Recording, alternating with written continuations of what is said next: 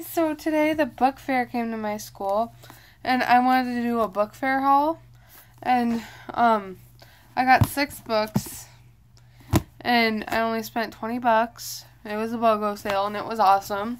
So I read the first book to the series. It was called Deep Blue, and then I got the last 2 books, Dark Tide and Rogue Wave. Yeah, and it was actually a really good first book.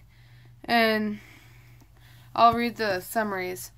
Serafina, Neela, and Ling, Ava, and Becca, and Astrid, 6 mermaids from realms scattered through the seas and fresh waters, were summoned to the leader of the river witches to learn an incredible truth. The mermaids are directed descendants of the 6 who ruled powerful mages who once governed the lost empire of Atlantis. The ancient evil that destroyed Atlantis is stirred again, and the only mermaids that can defeat it. To do so, they need to find the magical talismans that belong to the six.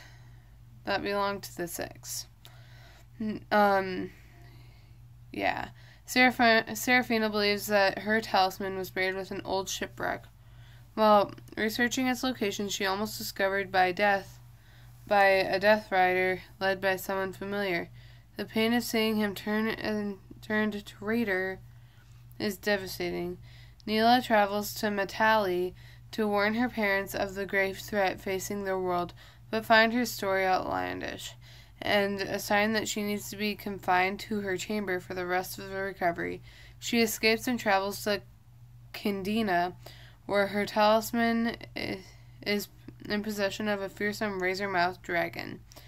As they hunt for the talismans, both Serafina and Neela find reserves of courage, cunning that they didn't see that they possess. They face down danger and death to endure a game-changing betrayal as shocking as Rogue Wave. So yeah, that's Rogue Wave. And then there's this one, The Dark Tide. And this one, it says, Serafina, once a lost, uncertain princess, is now a confident leader of the Black Finns, a ragtag group of soldiers trying to sabotage her traitorous uncle and his Death Riders. While Valerio and his wife plot their takeover of all the Mer realms, Sarah works to enlist allies for battle. Meanwhile, her mermaid friends face challenges of their own. Ling is in hold of Raphae Mephine's trawler in her way to prison camp. Becca meets with Astrid and learns why the Andalinian mermaid is always so angry, and she is hiding a shameful secret. Ava can't return home because Death Riders await her arrival. Time is running out in their search for 4 talismans that still must be found if they are to defeat the ancient evil that destroyed Atlantis. And Cruella, it is getting more and more difficult for Maudie, Serafina's betrothed, to keep up the ruse that he is in love with the treacherous Lucia Vulnero. If anyone becomes suspicious, his life and all of Sarah's hopes will be extinguished. Political intrigue, dangerous liaisons, and spine-tingling suspense swirl like maelstrom in this penultimate book of Waterfire Saga. So yeah, these 2 are 2 I've been waiting to find for a while now, because I read the first book for school and I thought it was really good, and I also got it for Christmas. So the first one's Deep Blue. The books are by Jennifer Donnelly, and you should get them. And then I got this one, Beautiful Creatures. See, I just thought it had a cool cover, and it was on sale for $4, so I kind of got it, and I read the back, and it seemed kind of interesting. And I'll read the back to you. I can't even pronounce her last name. I'll just try it. DeChanis? I don't know. is unlike anyone of the small southern town of Gatlin has ever seen. She's struggling to conceal her power and curse that has haunted her family for generations. But even within the overgrown gardens, murky swamps, and crumbling graveyards of forgotten South, a secret cannot stay hidden forever. Ethan White, who has been counting the months until he can escape from Gatlin, is haunted by a dream of a beautiful girl he has never met. When Lena moves into town's oldest and most infamous plantation, Ethan is inexplicably drawn to her and is determined to uncover the connection between them. In a town with no surprises, one secret can change everything. And this is by Cami Garcia and Margaret Stoll. So yeah, it seems interesting. I haven't really looked into it that much yet, but I thought it looked cool and it sounds cool, so I'm going to read it, and then I might let you guys know in a later video when I'm done reading it.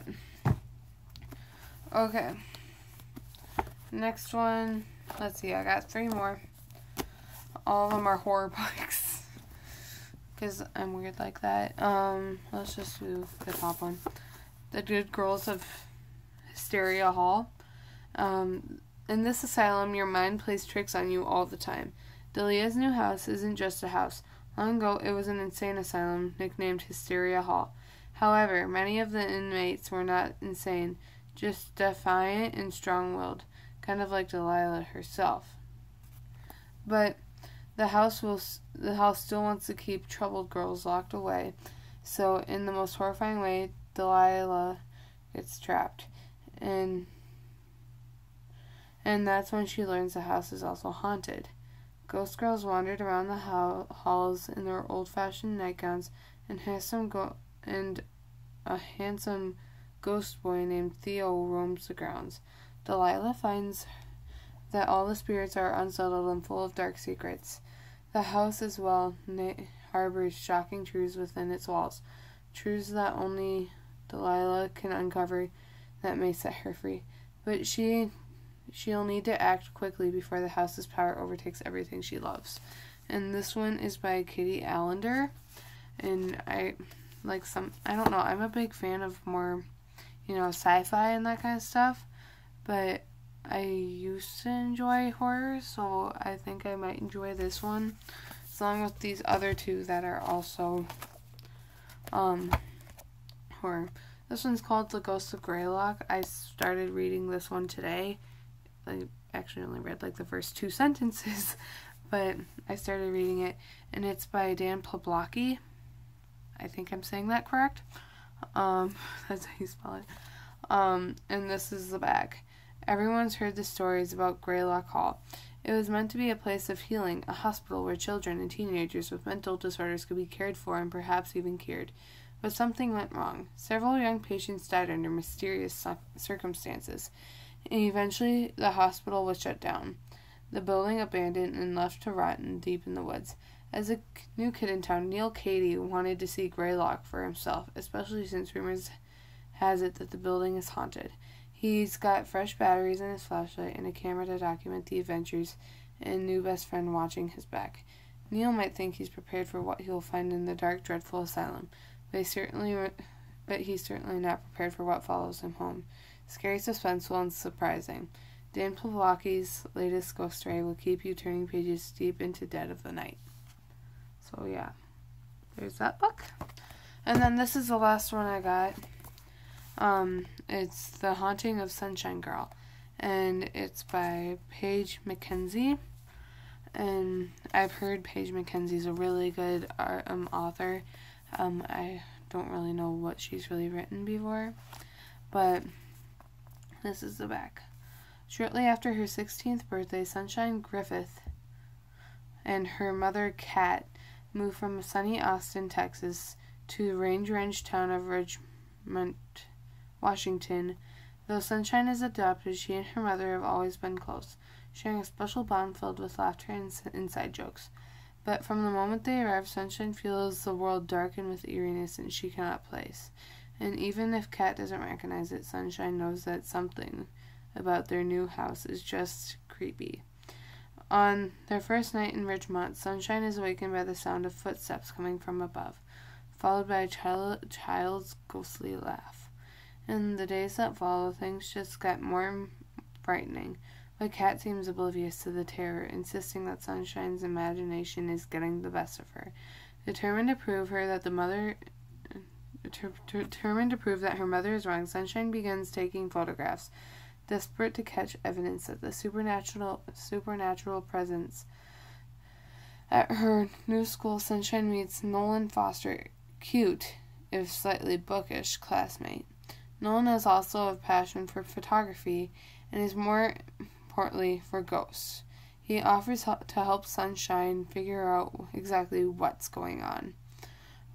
What they uncover is a story that is much bigger than runs deeper than they could have imagined. She hardly believes it, but as the spirits haunting her house become stranger, it becomes clearer that Kat is in danger. Sunshine learns that everything she thought she knew about her past has been wrong. So yeah, that's The Haunting of Sunshine Girl. And yeah, pray for me. This is probably going to be the most scary book haul I've gotten. I got another book, but I can't seem to find it right now. Let me check over here.